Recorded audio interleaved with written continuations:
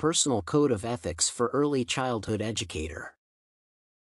A code of ethics is important for me not only as an individual but as a professional as well. They are a set of behavior rules that I live by and that guide every step I take. They ensure that I remain grounded in who I am and what my beliefs are. My code of ethics represents the person I am due to my moral, religious, and cultural upbringing. Having solid ethics eases and streamlines the process of decision-making regardless of the situation I find myself in. I am a childhood educator, one of the most important professions in the world. I enjoy waking up every day to take care of the young children placed in my hands. However, it is scary to imagine that if I do not get it right, I hinder my growth and the proper cognitive and physical development of the children. My ability to create a safe learning environment for the children depends on the personal code of ethics I have laid out to serve as a guide in my daily activities and decisions.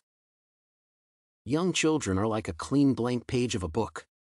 An educator plays a significant role in determining what fills those pages. I choose to fill them with love, and I am a loving early childhood educator. Love is the foundation of everything. Religion considers it the greatest commandment, and so do I. I believe that anybody can teach the basic skills in life without love, but love needs to be at the center to truly make a difference in a child's life as an educator. Loving the children unconditionally pushes me to care for them, their happiness, well-being, and life beyond the classroom. With this, I can nurture them into the best versions of themselves.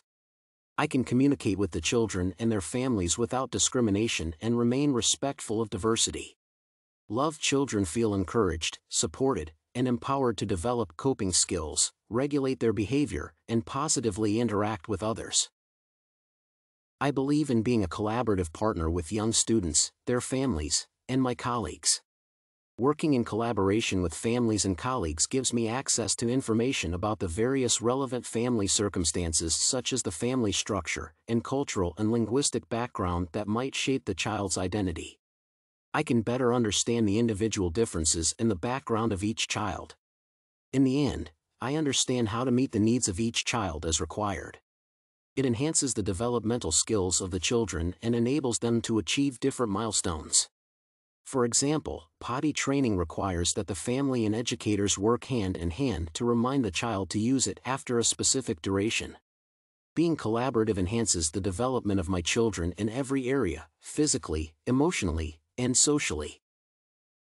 Respecting the confidentiality of information is yet another core value that dictates the daily decisions that I make.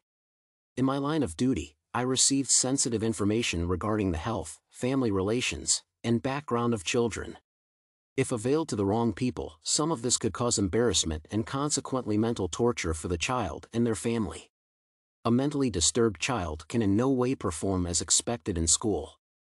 Some children who are bullied as a result of this carry the trauma into adulthood. I understand that the only time I'm allowed to share any child's personal information is if the parents or guardians give me consent or when disclosure without consent is allowed by the law. However, I must report cases of abuse on the child without divulging more information than is necessary. I am also continuously competent. Every day new technologies, ways of disciplining children, and curriculums, among others, come up. As an educator, I must keep up with the trends to ensure that what I transfer to the children is updated. Being competent builds awareness, capacity to change, and readiness, and supports exploration and adaptation in this field. The only way I can achieve this is through keeping updated research content and knowledge about the practices recommended in early childhood practices. It is also essential to pursue and build collaborative professional relationships while remaining aware and challenging the power dimensions within these relationships. As an early childhood educator, I also need to be assertive in maintaining healthy boundaries. Maintaining professional boundaries ensures that I use my power well and fairly. The purpose of being as knowledgeable as I am is to build healthy relationships that support the development of the children and should not be in any way used to exploit them. One way this can be done is through identifying, solving, or avoiding potential conflicts of interest. Maintaining healthy boundaries can be challenging, but they are essential if things are to run accordingly, and they also facilitate the feeling of safety for the children. Children can be manipulative and continuously test their teachers. Having boundaries makes it easier for them to make sense of their world. I have realistic boundaries, and I believe they can be renegotiated depending on the situation as long as none of the parties are exploited.